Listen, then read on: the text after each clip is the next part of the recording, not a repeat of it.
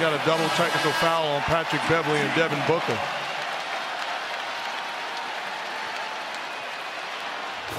Three fouls in the last minute and a half for Booker, and he's going to have to sit. And Booker is upset because the contact was made by Patrick Beverley, but they took the cheap way out by calling it a double technical foul. Bumps into him. Booker with the little shove and Beverley with the slap down. I like the call, though, because at the end of the day, you're controlling the game as a referee. I'd rather you catch the first guy. That's how you truly control the game.